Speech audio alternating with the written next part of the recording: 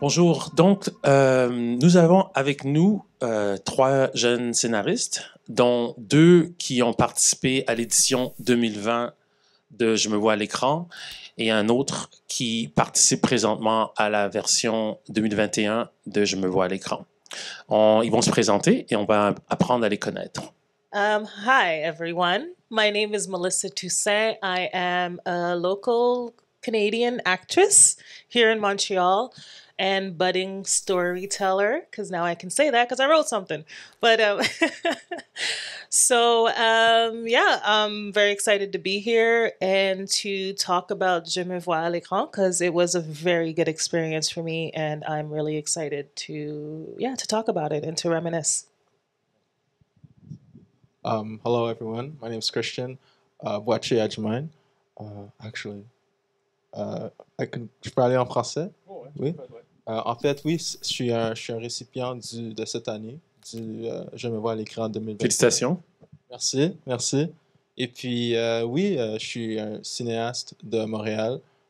Et puis, en fait, ouais, je tourne et je fais un work in film. Donc, bonjour, mon nom c'est Nili Louis. Donc, c'est ça, j'ai participé à Je me vois à l'écran en 2020. Puis, je suis un cinéaste, réalisateur, scénariste. Puis, c'est ça, j'ai vraiment aimé mon expérience à Je me vois à l'écran. Donc, c'est ça. Donc, ma première question, c'est de savoir, pour vous trois, qu'est-ce qui vous a amené à appliquer à la résidence? I'll go. Wow, that's it's a lot. What brought me to apply?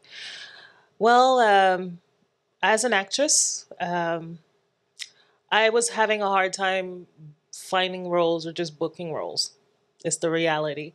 And I've always had a desire to tell stories or just more stories from the women of my culture, women who were essential workers, as it turns out. That's the phrase that we're coining now. And I didn't see these stories. I've never seen stories of anyone who looks like me, who has experienced immigration and living in between different countries and what that means, trying to saddle two, three different cultures depending on where you are. And also being a minority of a minority, I am of Haitian descendant, but I speak English mostly.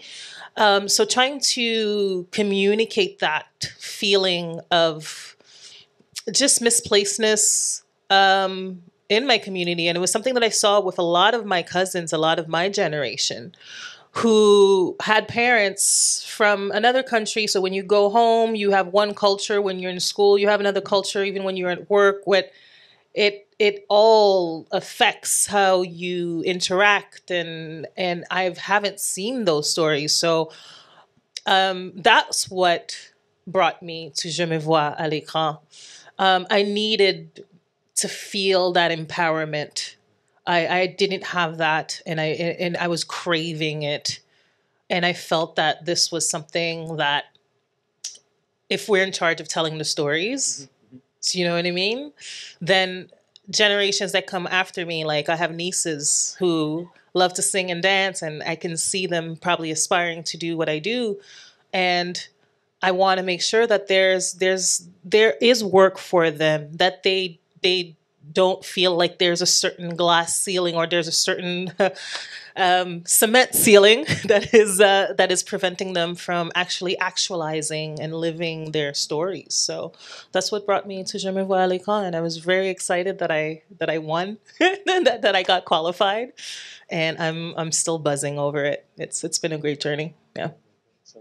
Pour Christian, toi, qu'est-ce qui t'a amené à appliquer au programme? Oui, en fait, c'est vraiment très similaire à Melissa aussi. C'est cet effet où tu sais, il y avait un peu de difficulté à trouver des positions, en fait, en cinéma, en termes de quelqu'un de descendante africaine. Et puis, pour moi aussi, je voulais apprendre dans un milieu où il y avait des gens comme moi, que je pouvais voir des gens qui ont des expériences similaires à moi et être capable de m'enrichir dans mon domaine, mais avec cette richesse aussi, être capable d'avoir une perspective un peu plus en termes d'éducation cinématographique, d'avoir une éducation avec des gens comme moi. Je pense que ça me donne beaucoup plus de richesse encore dans mon travail. Et puis, yeah, I really appreciate that. Yeah. Nili? Moi, ce qui m'a poussé à appliquer au programme, dans le fond, il y a plusieurs facteurs. Le cinéma, c'est un monde que j'ai pas grandi là-dedans, je ne connaissais pas à 100%, mais c'est quelque chose que j'adorais vraiment beaucoup parce que j'écrivais toujours des scénarios de mon côté, puis j'avais tout le temps des histoires, un peu comme vous deux. Je voyais des gens autour de moi, de ma famille, puis j'avais comme peut-être un point de vue sur leur réalité, puis sur ma réalité. J'avais envie d'écrire certaines choses, de critiquer certaines choses, parce que c'est beaucoup ça le cinéma. Donc là, une fois que j'ai commencé à me mettre à fond dans l'écriture, de la scénarisation, puis à apprendre à manipuler une caméra, puis filmer différentes choses, ben là, c'était une fois que j'ai entendu parler du programme, parce qu'on s'était rencontrés, puis là... il y a une très belle histoire, en fait, comment Nili et moi, en tout cas, on pourra en parler à un moment donné, là, mais ouais, c'est ça, je filmais, puis tu trouvais que j'avais l'air comme passionné, puis là, après, quand tu m'as parlé du programme, ben là, j'étais comme, wow, OK, je trouvais ça intéressant, puis plus j'ai regardé ça, plus j'ai vu que, wow, c'est un bon fit, il y a des mentors, il y a des gens qui sont dans le milieu du cinéma, des réalisateurs, des scénaristes, des producteurs, qui seraient là pour nous chapeauter, pour nous expliquer c'est quoi le monde du cinéma, c'est quoi la scénarisation. C'est même plus que juste la scénarisation parce qu'il y a toutes sortes de choses dans le monde du cinéma. Donc, c'est ça qui m'a poussé à appliquer. Puis moi, j'étais super content d'être sélectionné. Puis honnêtement, il y avait beaucoup plus de choses que je pensais qu'il allait avoir. Donc, ouais, c'est pas mal ça. En fait, l'histoire, c'est qu'un de nos membres de Black on Black Films est Will Prosper, et, que vous connaissez sûrement. Et il organise à chaque année Roadstock, qui est à Montréal-Nord. Et moi, il m'avait invité, il voulait que je filme la journée. Et ça, j'ai rencontré un jeune homme qui avait une caméra, qui avait l'air de savoir ce qu'il faisait. Puis à un moment donné, il y a eu une situation où il y avait quelqu'un de l'UNESCO qui était là, puis Will voulait que je filme l'entrevue avec le gars de l'UNESCO qui était venu d'Ottawa juste pour être à Woodstock. Puis là, j'ai vu Nelly, j'ai dit, ben, écoute, viens, fais de la deuxième caméra, tu sais. Donc lui, il s'est mis à l'angle, tu sais, un angle différent. Puis donc, il m'a aidé à filmer ça. Puis après ça, on s'est mis à parler. Puis là, ça, je lui ai dit, ben, by the way, c'est quoi tes ambitions? Il m'a dit, je veux réaliser, je veux écrire. Et c'est là que je lui ai mentionné le programme, puis c'est là qu'il a appliqué. Donc, c'est vraiment comme... C'est un peu... pour moi, c'est une belle histoire parce que ça présente un peu toutes les connexions avec Woodstock, avec Will, avec quelqu'un qui a grandi dans un milieu où est-ce que c'était pas autour de lui, mais qui avait déjà ce burning desire de faire des films, puis ça a mené qu'il est dans le programme. Mon autre question, ce serait, pour chacun de vous, avant de vraiment rentrer dans le milieu du cinéma, c'était quoi la plus grosse barrière pour vous, comme vous l'imaginez? C'était quoi la plus grosse barrière de faire des films? Donc, ça, c'est vraiment une bonne question parce que moi, il y a eu beaucoup de résistance. Je suis quelqu'un que j'ai toujours aimé raconter des histoires, écrire des histoires dans mes cours de français et tout. Mais je n'ai pas nécessairement eu d'opportunité dans le monde du cinéma. Mais une fois, dans ma dernière année du secondaire, j'ai filmé un petit court-métrage pour un cours comme ça. Puis j'ai vraiment adoré l'expérience, mais je ne savais pas trop quoi faire avec. Donc j'ai fait mes études plutôt en sécurité, réseau informatique. Puis j'ai travaillé un peu dans le domaine, mais en même temps, j'écrivais. J'écrivais parce que j'aimais ça, des scénarios, des histoires. Puis je me suis acheté une caméra, j'ai filmé différentes choses, sans savoir si j'allais faire quelque chose avec ça. Mais tu sais, à un moment donné, je me suis dit, j'étais vraiment passionné là-dedans. Puis, tu sais, je me faisais pas... je faisais ça vraiment parce que j'aimais ça. Donc, je me suis dit, à un moment donné, il faut que je prenne une décision. Donc, j'ai décidé de... J'ai commencé à prendre des cours. J'ai commencé à vraiment étudier plus le monde du cinéma, c'est quoi. Vraiment voir qu'il y a du monde qui travaille là-dedans pour vrai, tu sais. Parce que quand tu connais pas ça, quand tu sais pas c'est quoi, ben, tu sais, les films, c'est comme je vois ça à la télé, dans le cinéma, mais je sais pas qui fait des films. Donc, quand j'ai commencé à filmer, ça m'a beaucoup aidé.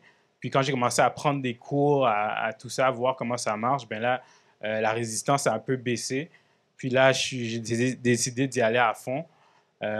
Puis c'est ça, mais il y avait beaucoup d'obstacles. Mais sinon, c'est ça. Christian, Mélissa? Ben, pour moi, la résistance, je pense que c'est un peu plus côté scénarisation, côté écriture d'histoire, les développer. Parce que, tu sais, je trouvais que depuis que je suis plus jeune, depuis que je suis tout jeune, j'étais toujours devant une caméra. Alors, tu sais, je tournais mes amis au skatepark ou je tournais mes amis en train de faire des pratiques de danse. Puis ça a culminé envers des vidéos, des clips, des trucs comme ça. Mais en termes d'une histoire, je pense qu'il y avait une barrière personnelle à moi que j'avais besoin d'avoir les...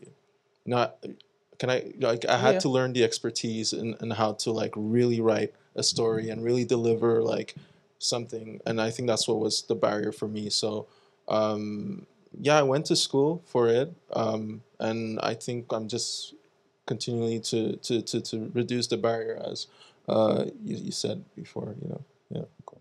Thank you. Yeah. Could you just repeat the question again? Just Well, basically, make sure I didn't drift off. Now that you're like a storyteller and you're kind of getting your feet wet, what was, before you made that decision, right, to apply, what was the inside of you the biggest barrier you felt between you making films and the actualization of that? Well, for me, just because I do the acting too, so I had to just make sure that I was answering you specifically as pertaining to this. As far as writing, I think I've always been writing. I've been writing since I was little. I have memories, and I know my brother would probably be watching this and could vouch for journals and journals of me writing, but I never saw that as something that I would do. And not because, let me rephrase that. That was something that was told to me that would never happen for me because of the color of my skin. Not only just because of the color of my skin, but because of my background, my Haitian background. So I think I had to overcome a lot of negativity as far as misinformation, as far as not seeing anyone who looks like you doing it. I can't. I'm trying to remember the first time I saw a Black female director. You know, and that was years already in this industry to see that. So what made me? I think that was the main thing. One of the main things that blocked me from pursuing it was just not seeing anyone of color, of women of color, with my particular stories and my particular background and all of that I brought into the world with me. I didn't see that. So that, and I just felt like there wasn't and that's really huge because I felt like there wasn't a space for me. But after beating myself up and just being really down and being frustrated, anger is a very good tool for writers. Use it.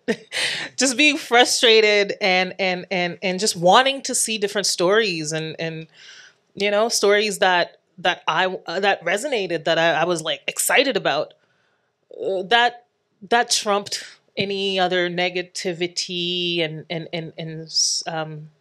self-doubt that I had, and even throughout the process. And that was a major part for me of the process, was continuously challenging myself to show up on that page, and learning not to beat myself up, and to finally, when I saw those those last 12 pages and when we were at the reading and hearing others saying our words out loud and seeing that it was actual a thing, I was just like, oh my God, that came out of my brain. That was that was the most satisfying feeling. So, yeah. Juste pour revenir sur ce que tu as dit, tu disais qu'il y avait des voix qui te disaient que tu n'avais pas le droit de faire de... toutes les voix dont tu parlais négatives, c'est ça. Est-ce que c'est des voix intérieures? Est-ce que c'est des gens dans ta vie qui te disaient ces choses-là? For me, it started with the voices outside, and then you begin to internalize it, because I mean, of course they're right. The evidence is there. You don't see it, right? So once I started realizing that, and that was the thing, I had to question myself and see, like, do you really believe that you can't tell a story? I'm like, I watch enough movies. Like I I'm that type of person who I'll watch something and 5 minutes in, I'm already like, oh yeah, this happened and this and this and that happened. And I just realized it's because you've been watching stories, you've been reading them, you've been, you know what I mean? We're a generation that like sat in front of the TV. Like the TV, I spent more time with the TV than I did with my parents. So I had to trust that. And then the only way to trust that was to learn the process. And that made it more, all I have to do is just follow this process and I got it. That's it. Cool. Not that that's it, but. Pour Christian... Ouais, si je pourrais rajouter, ça m'a fait penser à beaucoup de choses. Moi aussi, c'est un facteur extrêmement motivant de ne pas me voir à l'écran, de ne pas me voir la réalité que moi je vis, que des gens autour de moi vivent, particulièrement au Québec. Donc, pour moi, c'était très motivant. Puis, donc, ça a aidé à briser les barrières, à vraiment à me dire, OK, ben il y a vraiment comme il y a un manque. Donc, si j'ai quelque chose à dire, puis j'ai mon point de vue à dire, mon point de vue artistique, donc pourquoi pas essayer d'aller dans la scénarisation, la cinématographie. J'ai une question parallèle. Est-ce que pour vous, de voir du cinéma black, que ce soit du cinéma canadien, américain, d'européen ou de l'Afrique, du cinéma et de la télévision, jusqu'à quel point ça vous encourage à devenir des créateurs de ce milieu? Yeah, I'm always switching between French and English. Can I go English? I feel like I can express. Yeah. Sorry about. Well, anyways, but why I really like seeing like auteurs of like black auteurs making films is just it gives us the possibility to imagine ourselves in these positions, and to me it's like I think there's so much yet to uncover about blackness in the world, you know, and also not blackness itself, but being able to be seen as filmmakers blank, you know. I think that we have so much nuances in our lives, you know. There's so many different avenues and facets of what the experiences we live in are, and there's still a lot of space for that to be discovered, you know. So I do feel like when I see someone like Barry Jenkins, or I see like actors in Malcolm and Marie that I just saw recently, the nuances in that is like, it's amazing, and I want to see stories like that, because I think that a lot of what I've seen so far is always it's great, but I think sometimes it's easy to fall into like a certain type of movie for our people, you know. And I think we are different. We are so varied. We need more avenues and more auteurs, more directors, more filmmakers, actresses, actors from different walks of life to tell their stories. Yeah. Moi aussi, je suis d'accord qu'on a besoin de continuer à avoir plus de cinéma, de gens comme nous. Puis, moi, j'ai grandi avec le cinéma, beaucoup le cinéma américain. Il y avait beaucoup de films américains avec des acteurs noirs, puis des cinéastes noirs. C'était vraiment inspirant pour moi de voir ça. Puis, il y avait beaucoup de films qui sont, quote-unquote, gangster movies. Que moi, j'ai vraiment beaucoup aimé. Mais en même temps, je pense qu'il faut avoir une balance. Puis, je pense que c'est ça qu'on doit continuer à à travailler pour voir plusieurs œuvres, pour voir différentes expériences. Comme on voit maintenant, avec un film comme Get Out ou Moonlight, on voit différents aspects, si on veut, de l'expérience noire. Si on veut continuer à avoir plus de choses comme ça, je pense que ça va être vraiment bien. Puis je pense que nous trois, on s'enligne un peu vers ça. C'est ça notre but dans l'industrie. Can I add a little something to that? I think it's very motivating. It's very empowering to see other stories, other people of color. And I like Neely, I grew up with the American filmmaking and storytelling and that viewpoint. But but I also find that I grew up in the States. And I always found that there is a difference. And it's just necessarily just when I would go home. Between who? I used to always think that, we're all Black, right? But the more that I break down the stories, like for example, I would go home and I'd be speaking Creole. That was the norm in my family. And not only would I speak Creole, but I had a whole different set of the mannerisms and the way what was allowed in the house versus what was allowed outside, and how you're relating to your other peers. Although we're the same color, we have a different there's a different upbringing, there's a different similarities. Yeah, it's a different ethnicity. Exactly. Yeah, sure. And it's just these subtleties that I just started noticing as I got older and just started more thinking about like these complicated stories and these different, and I'd just be like, well, for example, like I didn't live a gangster life, like I couldn't relate to that, but I love the story. Well, hey, that doesn't mean I'm not thugged out, you know what I'm saying? but no, I'm just saying that there is different stories. Like for example, like I'm taking something from music. Like I remember when Kanye West came out with the Graduation. Yeah. With the College Dropout album, that just blew everyone's mind of a Black man who was talking about working at the Gap and wearing khakis. Because that wasn't the image that we were used to seeing, but we're out here. So this is what I mean about the subtleties, and I think that programs like this that encourages us to write our own stories distinctly and to trust that voice and to go with it. And empowers us and gives us, a platform and a process like this where we could fully actualize these stories. I think it's a very powerful thing. Like I remember when we were one of our mentorship classes, one of our workshops, you introduced us to was it Tukibuki? I'm sorry if I'm saying the wrong name. Diop Mabenti. Exactly, Diop Mabenti. And I knew nothing about this man. But as I've watched his movies and I'm seeing his aesthetic in everything. Yeah. And just that knowledge that this information has been there, just sitting there waiting for us to tap into it. But because it was other, we didn't have access to it. So things like that inspires me. Like that's what's key. Yeah.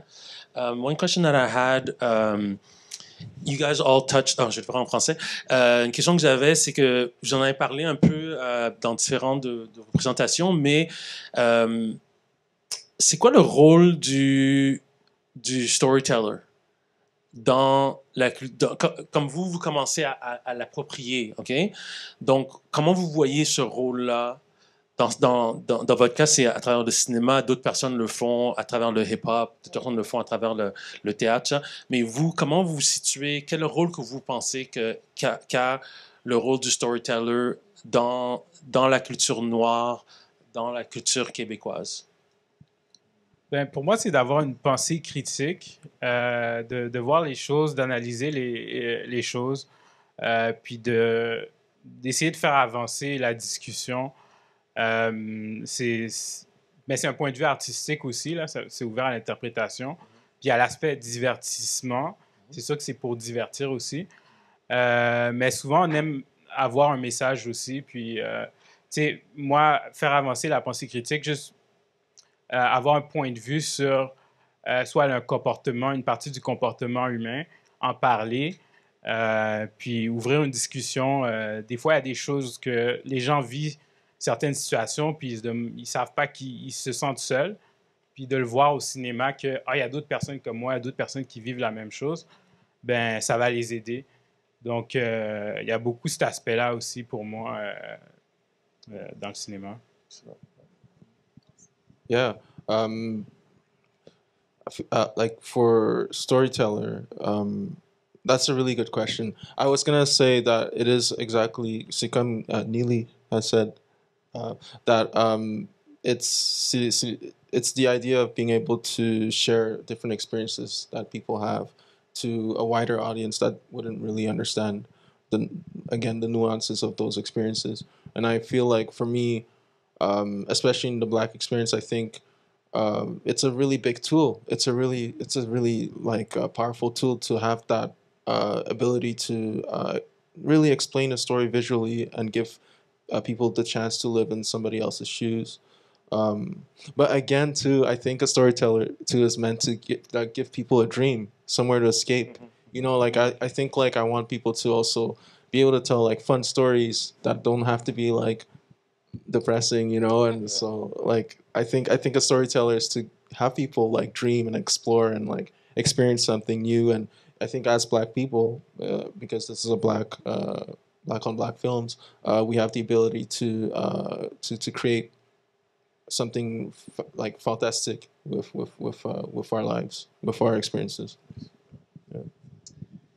Very good points, both of you. I was going to, you just complicated. I was going to say that it is, as a storyteller, our job is to provoke. I see it as our job is to witness the subtleties and maybe the underlying, not necessarily the question, to question the underlying currents as to why things are. That's one aspect. And because I do love a lot of dark stuff. So I love investigating, and I love when a storyteller doesn't insult my thinking and lets me go for that ride and ask those questions and frustrates me. And I love that. But one thing that I've been awakening myself to the last year is that I miss watching movies that just took me for a ride.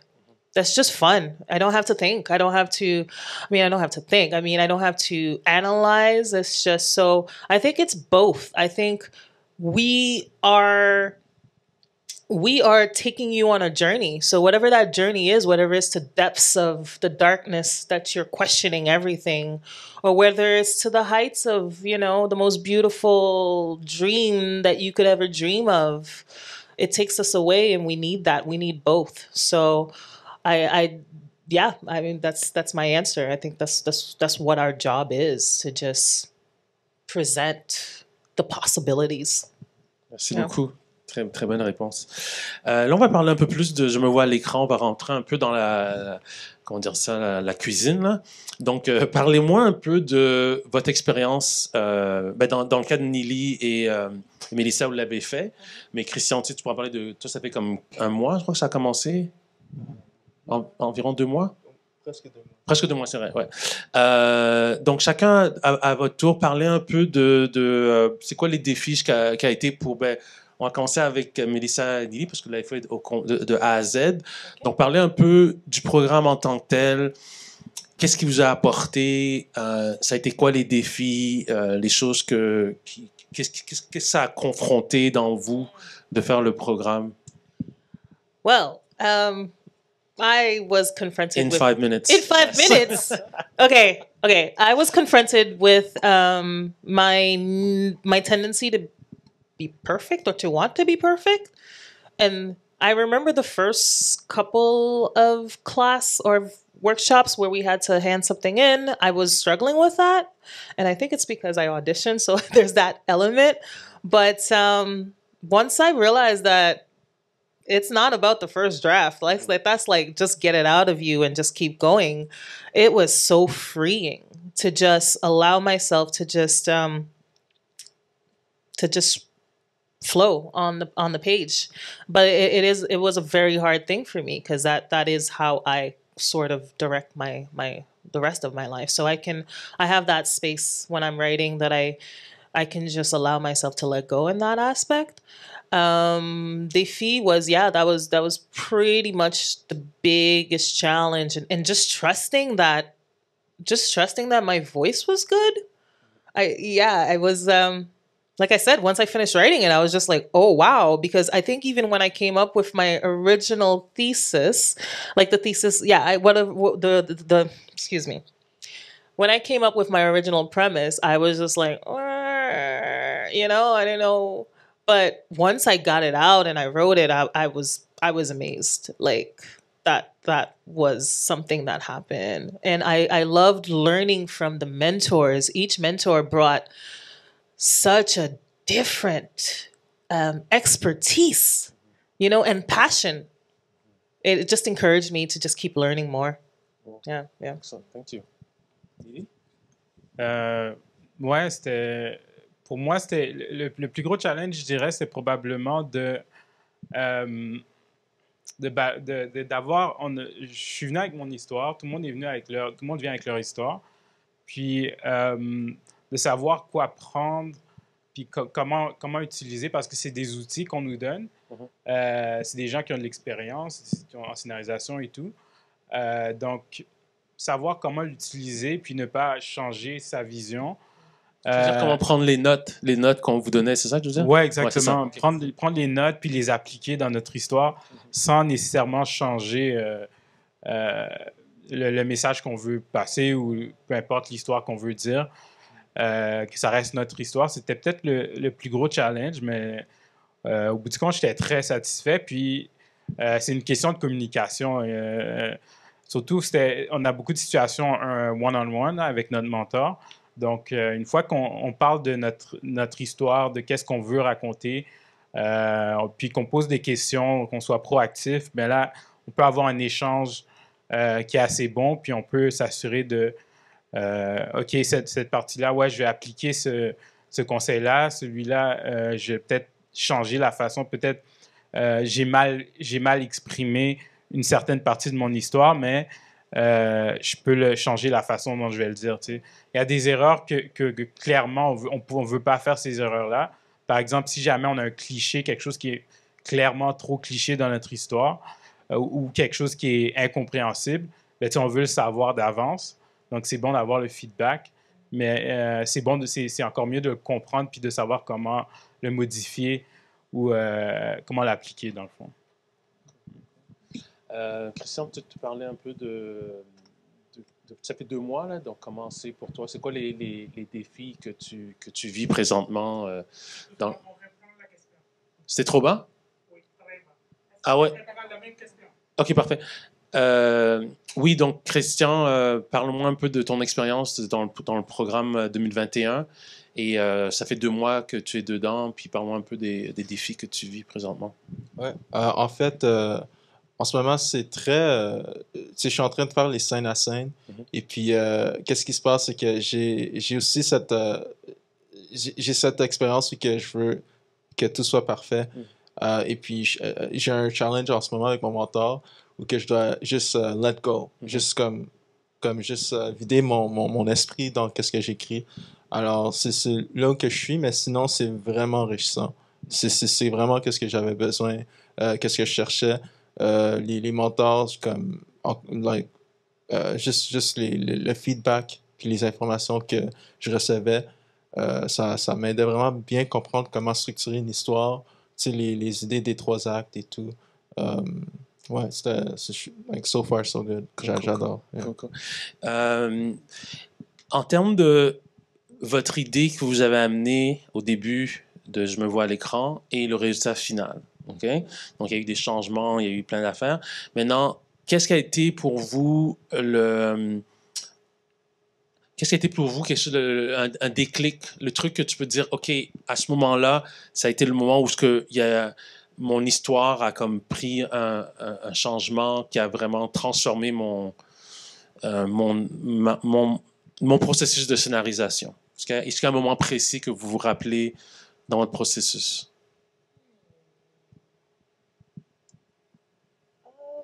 I'll take it, I think. I remember I applied with a different premise. Yeah.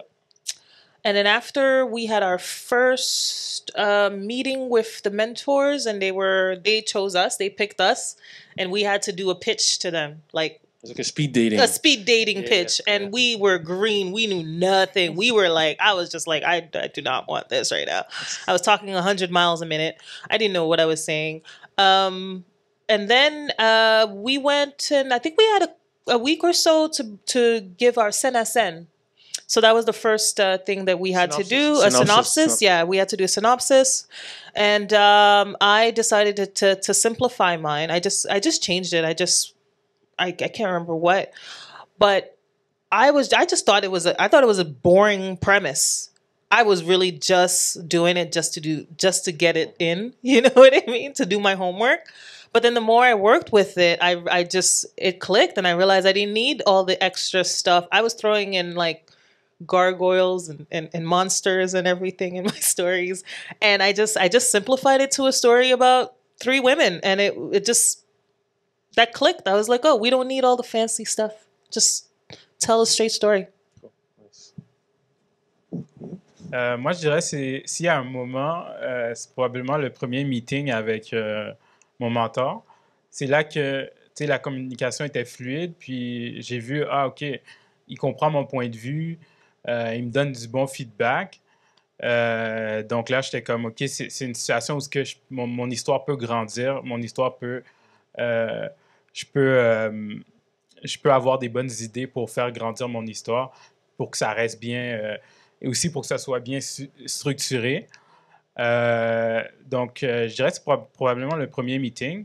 Mais en même temps, il y a eu tellement de moments, comme les masterclass qu'on a fait, il y avait beaucoup de bonnes informations, de bons feedbacks qu'on a eus avec tous les 4 mentors qui sont venus, qui nous ont parlé. Puis c'était comme... Ça je m'en doutais pas, là. Je savais pas qu'on allait avoir tout ça. Donc, c'était plus que juste la scénarisation, malgré que c'est déjà quelque chose de gros. Il y avait aussi, on avait toutes sortes de questions sur les angles de caméra, comment filmer, pourquoi filmer une scène d'une certaine façon. Donc, tout ça, j'ai vraiment aimé tout ça. Can I say, remember how we were complaining that it was too short? Because we just didn't want to leave. We were like, no, we're just starting to get it. Like, we need another hour. Les masterclass, c'était 3 heures, mais souvent, ça débordait parce qu'il y avait tellement une belle énergie d'échange. Ouais, c'était cool. Ouais. Christian, jusqu'à présent, c'est quoi? As-tu un moment de déclic dans ton processus depuis 2 mois? Je pense que je suis dans le procès du déclic. Alors, je suis toujours comme en train de letting go, you know? C'est ça. Mais sinon, en fait, quelque chose qui a vraiment aidé, c'était vraiment le synopsis. Cette partie-là, je pense que j'ai dû le changer pour qu'il y ait vraiment une histoire sur le logline. Genre être capable d'écrire quelque chose vraiment concis pour, après ça, continuer puis créer une structure.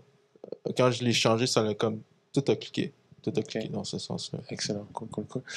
Cette question, elle va être plus pour Mélissa et Nili parce que vous avez entendu vos scénarios lus par des acteurs. Donc, parlez-moi un peu de, comme on n'a pas beaucoup de temps, mais juste parlez-moi de l'expérience d'être à la lecture publique avec des gens du milieu et de voir votre histoire jouée par des acteurs. Comment ça a été pour toi ce moment-là?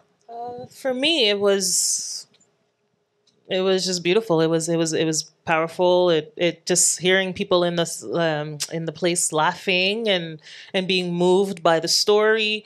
I was moved. That was great. Yeah. Ouais, moi la même chose. De voir les acteurs qui l'interprètent, qui prennent contrôle du personnage. Puis les réactions de la foule. En particulier, moi, j'ai eu une réaction où quand il y a un point tournant dans mon histoire, que je me demandais comment il va réagir. Puis il y a eu une grosse réaction. Fait que là, j'ai trouvé ça le fun. J'ai vraiment aimé de voir que tu peux rendre les gens un peu... dans un suspense, amener de la tension, puis après la relâcher tout d'un coup. J'ai trouvé ça le fun. C'est une expérience, c'était vraiment... j'ai vraiment aimé l'expérience. Ça m'a donné envie de faire plus, de continuer à écrire, de faire des films et tout, parce que je veux voir cette réaction de plus, puis je veux m'améliorer aussi en tant que cinéaste, en tant que scénariste, donc c'est ça. Cool. Excellent. Merci beaucoup. Pour terminer, on va parler un peu de What's Next. Donc, pour vous, vos deux projets, ton projet, Mélissa, ton projet, Nili, où est-ce qu'il est rendu? C'est quoi les prochaines étapes pour ce projet? Since COVID hit, I've been continuing with my education, with learning how to write. So I'm in the process right now where I'm looking to apply for grants. I am writing a second story, so I'm just, you got to keep practicing it. Yeah. But that's what I plan on doing. Applying for grants, going into production. That's going to be another education, and getting these films out there. That's the goal.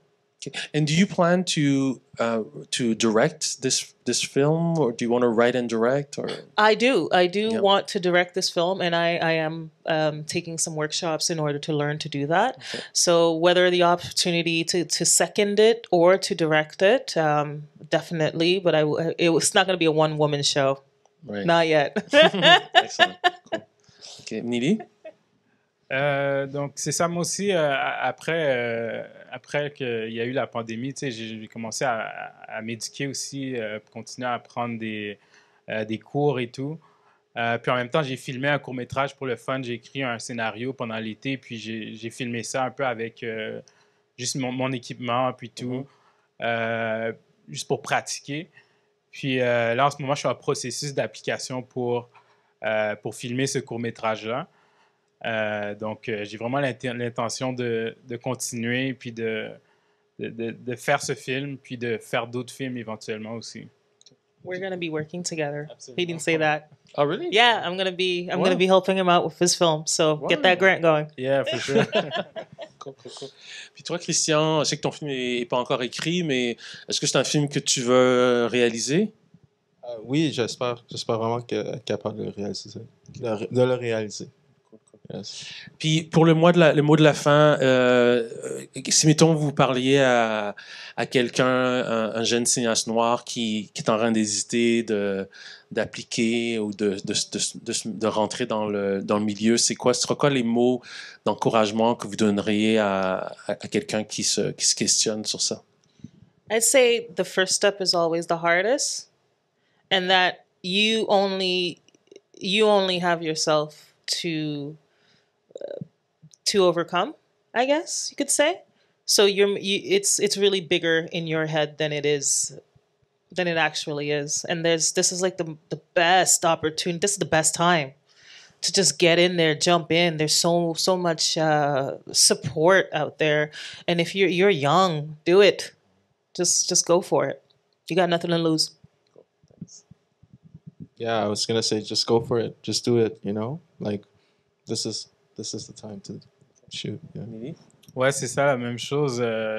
Juste, je dirais de se renseigner, d'aller voir c'est quoi le monde du cinéma. Si jamais c'est quelqu'un qui part vraiment dans le monde du cinéma, c'est un vrai monde qui existe avec des cinéastes, des réalisateurs. Donc, de faire des recherches, puis d'essayer, de ne pas avoir peur d'essayer d'écrire des scénarios, de filmer des films, tout ça. Donc, ouais. Écoutez, merci beaucoup. Merci à vous d'avoir écouté cette discussion avec ces trois cinéastes prometteurs.